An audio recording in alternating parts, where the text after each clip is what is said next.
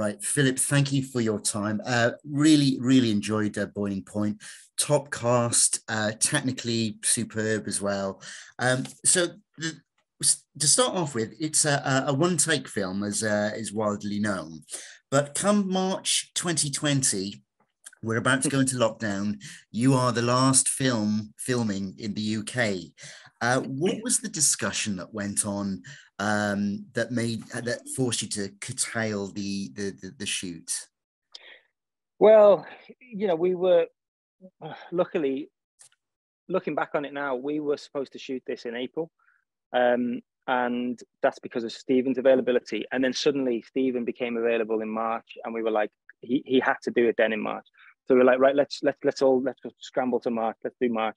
And then when we were sort of rehearsing, there was these whisperings of COVID, and we could watching it, and it was coming closer and closer to the UK. And then the government was saying, "Oh, make sure you wash your hands" and all that. So that by the time we came to shoot, it was quite a scary time, really. But still, nobody knew what was going on. Really, there wasn't any sort of like solid information.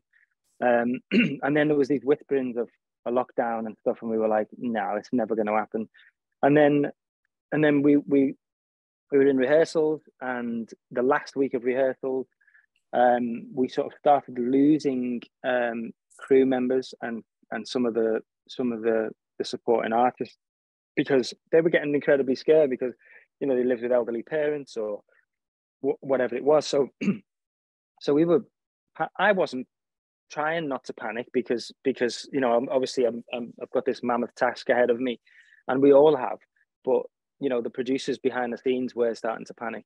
And so we had the weekend off, and then we came in to shoot on the Monday, and we were due to do 4 nights consecutively, and we were going to shoot the film 8 times in total. So we were going to do it over 4 nights, twice per night. So after the first day, it all went great, and it was like they were like almost like our dress rehearsals, because they weren't perfect, but I knew we had 6 more goes at it, so I wasn't worried. I knew we were going to get it. And then that night, the producers called me up and were like, "Dude, this is really serious now. We are the last production, like shooting. Everyone else is shut down. We need to make tomorrow our last day, because the whole country's going to go into lockdown any minute." And so I was like, "Oh God, all right." So I didn't sleep that night. And then came in the next morning, and we were like, "Look, this is it, guys. We've got to nail this." So everyone was on their A game, and we shot it twice, and then we all cheered and cried and went home and got locked away, and then we had to choose which film, and so in a way, it was horrific that what we all went through. I mean, everyone in the country, everyone in the world was going through something horrific. But that having that time in the house on my own with my family to just decompress and then watch the film, watch 4 films back to back, and then choose which one. I felt like it was the perfect way to do that, because I had some clarity. And so we chose the 3rd one in the end. Well, I was going to say about that. You went for 4. You did 4 takes. Mm-hmm. You've gone with a 3rd one. Was it a case of the 3rd one was the one that you thought, yeah, this is the one? But to use that popular phrase on film sets, let's do just one more just for luck kind of thing. Why did you not just stick with the 3rd take? Bear in mind, it's done. It's done now. Well, we knew that we had the rest of them. We always planned on doing 2 per night. And to be honest with you, the 3rd take wasn't perfect. And I thought, let's do the last one. It's going to be perfect. So after the 3rd take, I then went around everybody, gave all my notes to everyone. And, I was like running around the place like a lunatic, trying to give notes to actors, and not only actors, to, Matt, the cinematographer, to the sound team, and even like the props team as well. So, and then I was like, right, we got this one now. This is it. And then we did the 4th take, and technically it was flawless. It was perfect. However, the performances were a bit flat, just because everyone was exhausted, and it just didn't have the the energy that raw organic energy that the first take had. So when we come to watch it, I was like, we have to go with the performance. We always have to go with the performance, because if the audience are watching the one take and watching, you know, the technical side of it, then we've completely lost them. That's a gimmick, that we've made a gimmicky film, and that's not what we set out to do. We wanted to, you know, I wanted the audience to completely forget that it was a one take after 5 minutes or even less, you know. And so there was a bit of back and forth with, obviously, Matt Lewis, who's my cinematographer. He was desperate for me to use the fourth take because it was technically flawless. And we had a bit of a back and forth there, but ultimately he understands, you know, that it's, and we were able to fix some of the sort of the tiny little flaws that we had in the third take. Like, it was small things like some shadows and some boom reflections and things like that, which we can paint out and things like that. So we managed to do that. And the one big thing was the clock in the kitchen on the wall was the wrong time in the third take. And so we had to, like, that, my panic was in that for some reason. I don't know why I was focusing on this clock, but I was like, everyone's going to see the clock and everyone's going to go, it's 4 o'clock in the afternoon. It's dark outside. The restaurant is so busy at 4 o'clock in the afternoon. It's just not believable. Yeah. And so we had to change the clock, and that cost us a lot of money to change it in VFX. But other than that, yeah, we were ready to sort of, and we were lucky enough to be able to do a lot of sound design, all the sound design, and all the grade and everything. The post was we're all able to do that remotely.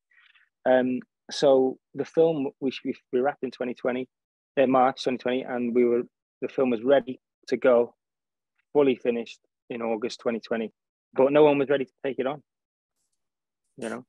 So if you had 4 takes, if all of them had gone awry for some reason, what was plan B? Well, plan B was always we've got enough footage to cut a film together. I didn't want to do that. It's just not what we set out to do, and I would have been massively disappointed if we had to do that. But yeah, we had enough footage to do the film, but to sort of use different takes and try and splice some stuff together. But that was not what we set out to do. And luckily, you know,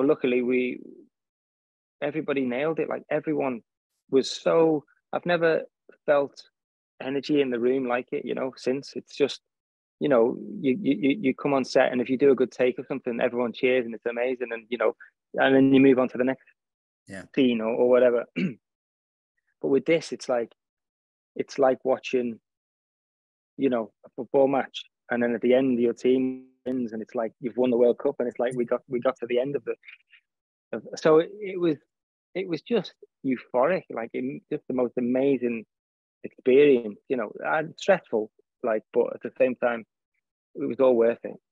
Definitely worth it. With a film about you know, the hotbed that is a kitchen, who of the celebrity chefs have seen it? I'm thinking Gordon Ramsay, especially because of the film's title. Yeah, of course, yeah.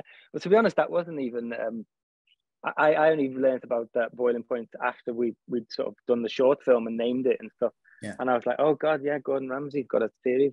I don't know. I know Jamie Oliver's seen it because he sent us a lovely message. He really enjoyed the film. I know Tom Kerridge has seen it because we did a little talk together, and he absolutely loved it as well.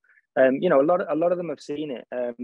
But, you know, it's one of those things. I know there was a certain chef that watched it, and he wrote something on Instagram which was quite negative. Let's say negative. Let's go with that word. You know, there are other words I could use, but yeah. Anyway, but you know, but I always say, like, you know, chefs want to, you know, look, it's my experience. This whole film is my experience and what I went through in kitchens. I worked as a chef for many years.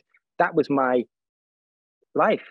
Yeah. And so it's not everybody's experience of kitchens. I totally understand that, but that's not what I'm trying to get across. I'm not trying to say this is the life of a kitchen, you know, across the world. This is how it is. because it's not. You know, some kitchens are incredibly calm and really, you know, most kitchens nowadays, they have like, you know, they're really respectful to the staff and there's no shouting and all that kind of stuff. And that's amazing. But that's not what I went through. And so that's not what I wanted to put down on camera, you know. So I gather now that there's going to be a TV series as a spin-off or inspired. Yeah. Are you looking at that, or each episode of that being a one take? Absolutely not. No. Are you mad? No. Am I mad? Oh God. Well, no, because look, there's only you limit yourself massively when you do one take, because you can't really, you know, you've got to be in real time and you've got to go on that journey. And, you know, we're doing it with the BBC. So each episode is like 56 minutes or whatever.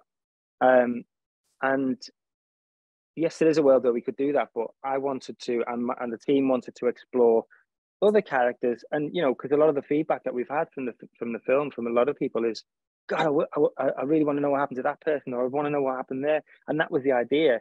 That, you know, we never really went into the feature going, oh, we're going to make a TV series, so just watch what happens. It was never the case. And, you know, I got approached by BBC to do the series, and we had been talking about it because we had so much fun and we wanted to explore those characters more as well.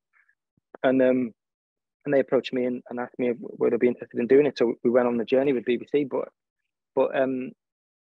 yeah, it's got to be, there will be long takes in there, you know, at times, because that's what, you know, the opportunity calls for it, and the moment will call for that, and we can be in the kitchen with the roaming camera, but certainly not the whole episode, each episode. And then finally, although you have pedigree as an actor, obviously, where you've worked with Stephen in the past, but from a directing point of view, going on, what's next up for you?